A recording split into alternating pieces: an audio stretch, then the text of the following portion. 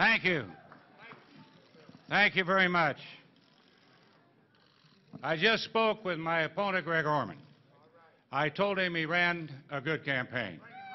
I told him he ran an honorable campaign. He should be proud. I wish him and his wife the very best. Now, having said that,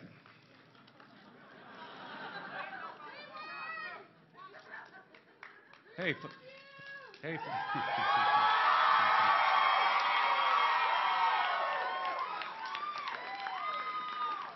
it was a good conversation, folks. I didn't mean it that way. Well, we did it, Kansas.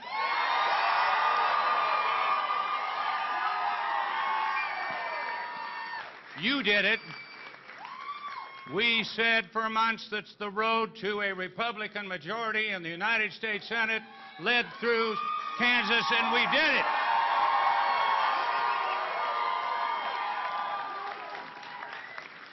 I don't think there's any question that the eyes of the nation were on Kansas, and hopefully still are on Kansas today.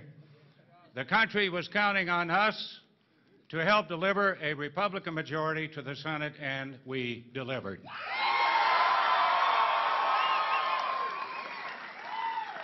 I thank you for your vote.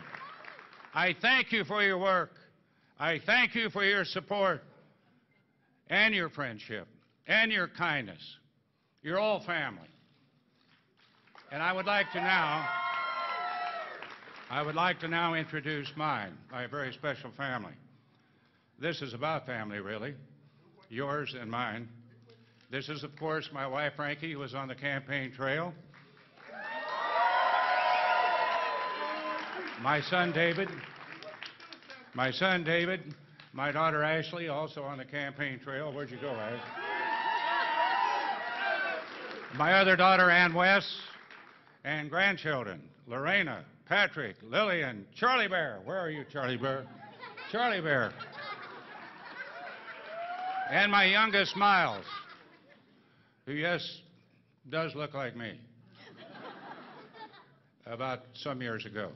So, at any rate, ladies and gentlemen, thank you, Kansas. It has been truly a privilege and an honor to serve our great state, and I am deeply humbled to continue that service.